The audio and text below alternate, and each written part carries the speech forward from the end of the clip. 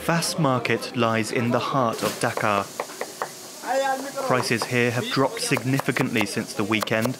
Onions, potatoes, eggs, cooking oil, sugar and rice are all going at bargain prices. A kilo of grains, a key part in the Senegalese diet, has dropped by about 4 cents.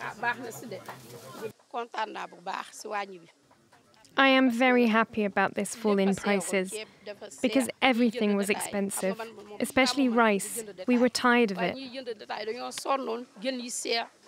I did not have a choice but to bring my prices down. It does not suit me, but I had to. Government officials have been charged with enforcing the new prices on the ground. Their price patrol will last at least a month.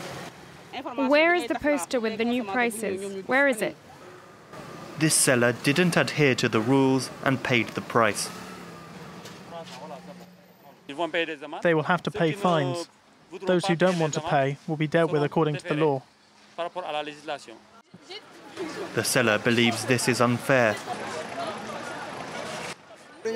They woke up one morning and decided to implement new prices and want us to apply them straight away without giving us a chance to get rid of our existing stock.